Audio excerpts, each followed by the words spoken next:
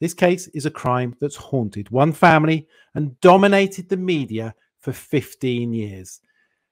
A world's nightmare, and that is for the McCanns.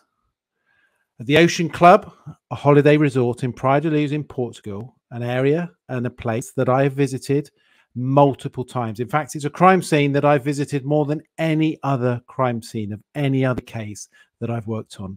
And that is apartment 5A and the surrounding area. The 3rd of May, 2007. And in apartment 5A is where on that night, Madeleine McCann was put to bed in the same room as her brother and sister.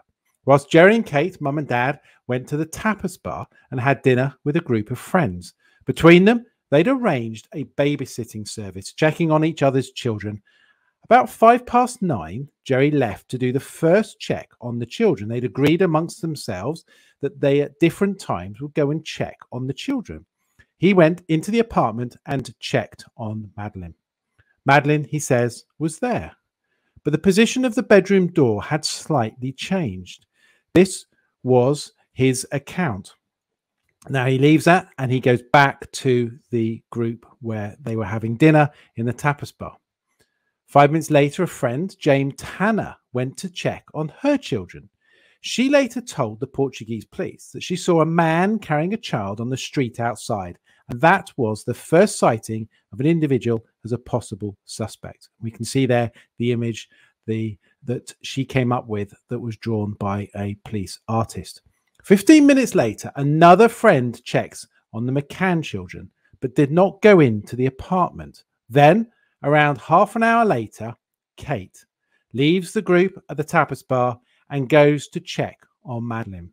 She goes into the apartment, into the bedroom, and when she walks into the bedroom, she says that she saw the front window of that bedroom open and Madeleine had gone. She then, in a panic, runs back to the tapas bar, and at that point, she raises the alarm. The then resort become involved. They contact the police, and the police arrive. Speculation then mounts as to what could have happened to Madeleine.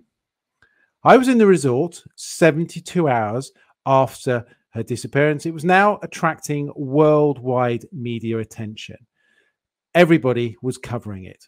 And we started to see that there was certain information being fed into the Portuguese media. And in fact, the investigation had turned. It had turned towards Jerry and Kate. And what followed was a Portuguese police detective, Amaral, following a line of inquiry that Jerry and Kate, he believed, were involved in the disappearance of Madeleine. Now, Jerry and Kate have always denied this and said very clearly that Amaral has never produced any evidence to support his opinion. And later, Amaral was removed from the police investigation team into Madeleine McCann's disappearance. I've asked Mr. Amaral a number of times for an interview for him to explain to me what evidence he has to make the allegations that he has made. Then, in 2020, there was a major development when the German prosecutors announced that they had a prime suspect in the disappearance of Madeleine McCann, and they came out very confidently and said that they believe Christian B is responsible for the disappearance of Madeleine McCann.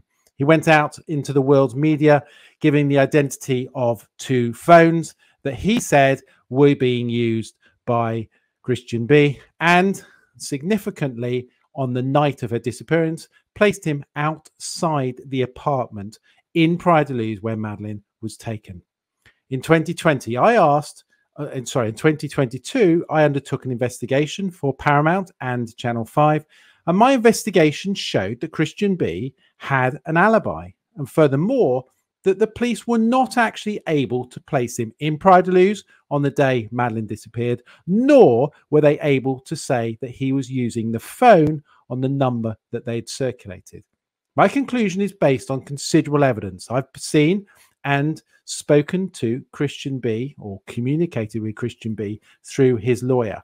And yes, Christian B is a convicted child sex offender who groomed children, but he is not a child abductor, in my opinion. And therefore, whoever did abduct and murder Madeleine, because it's now confident the police have recorded it as a murder, means that that individual is still at large. And why am I talking about this case now? Well, the 3rd of May is 15 years anniversary, and to date, and still, we have no idea what happened and where Madeleine McCann is.